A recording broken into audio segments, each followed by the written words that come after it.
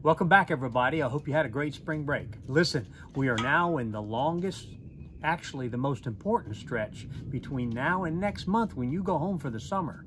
You're getting ready to take two tests. The MAP test you're getting ready to take first.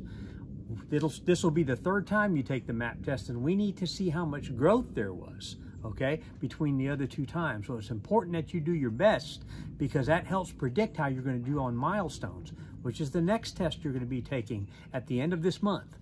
That's the most important test you take, and I can't tell you how critical it is that you do your best because many of you are going to be using that as a determinator whether you get promoted or not. So it's very important that you're doing the best you can on milestones in the MAP test, okay? This is the time that you're starting to clean up your grades, turning in all your work, because the most important thing you do is get yourself promoted, okay? So I'm not going to give you any other advice other than to make sure that you're focused on doing the best you can in the classroom. Let's start off a great week to this stretch, the quickest stretch we have until you go home for the summer. Now let's pause for the pledge to be followed by a moment of silence. Teachers, check for the dress code and make sure all electronic devices are off and out of sight. Welcome back, everybody.